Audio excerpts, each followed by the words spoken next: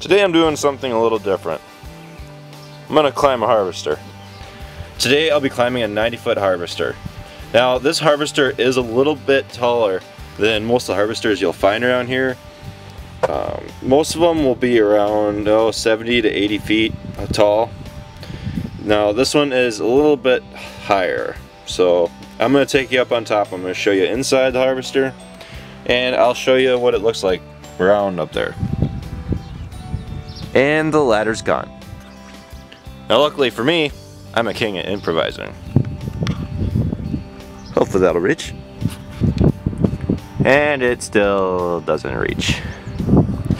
Okay everybody, here I am. The camera is above the ground by 100 feet. You can just kind of pan the camera around, show you what it looks like from up here. That's the highway right there. There's the barn.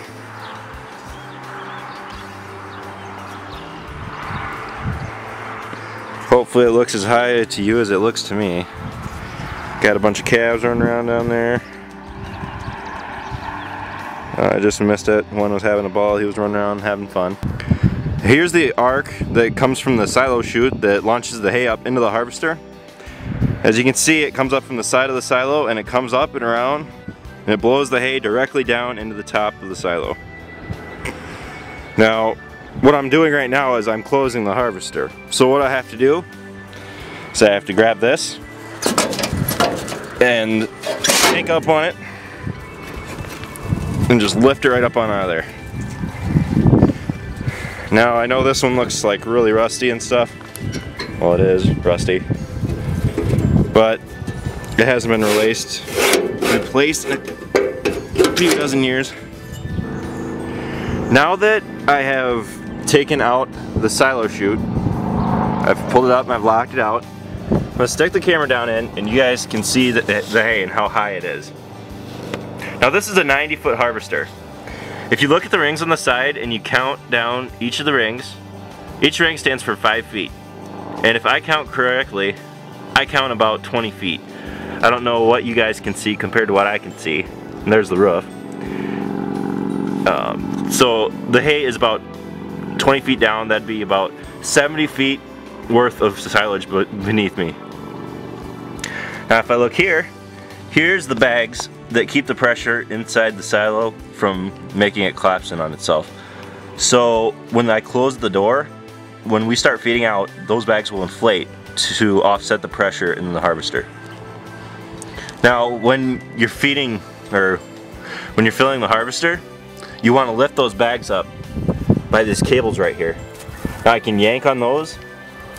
I don't know if you'll be able to see it right now, but if I yanked on them, each of those lines on the bag, they would pull the bag up so that you could fill the harvester up a little bit further.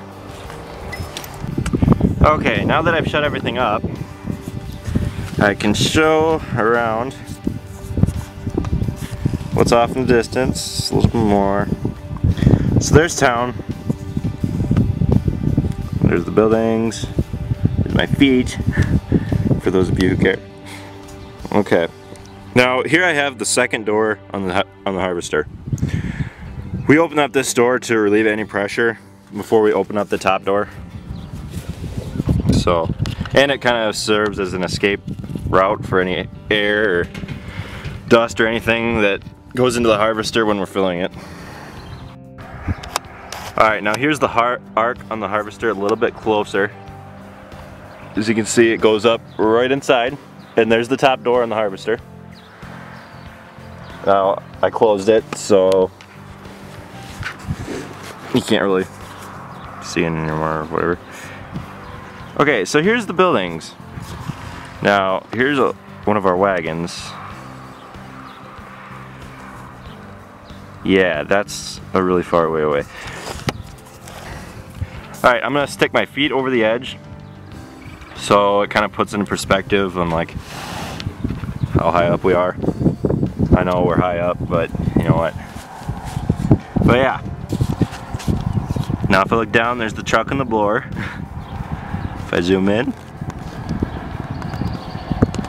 bet you can't count all the steps. So this is just for any of you who wonder what it looks like on top of one of these blue tombstones, as they're called. There's a bunch of calves over there, sitting there chilling. Now if I look off into the distance more, you can see our water tower. It's about a mile away. And you can see a truck coming down the highway. And so anyway, I hope you all enjoyed this little perspective video.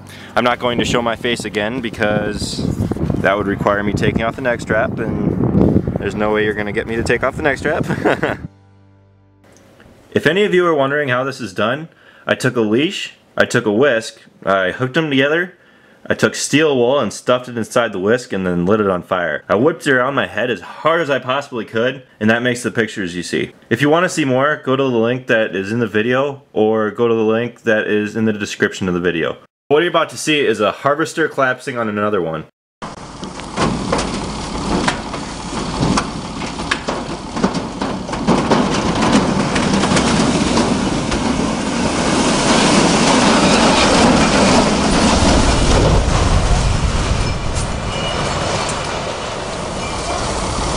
Now the clip we have here is submitted by username 102801119811. I know it's a mouthful. Now according to him, what happened was it fed ununiformly, so it caused it to collapse. Instances such as that aren't common, however they aren't rare also. So anyway, that basically sums up this video. Thank you for watching, guys.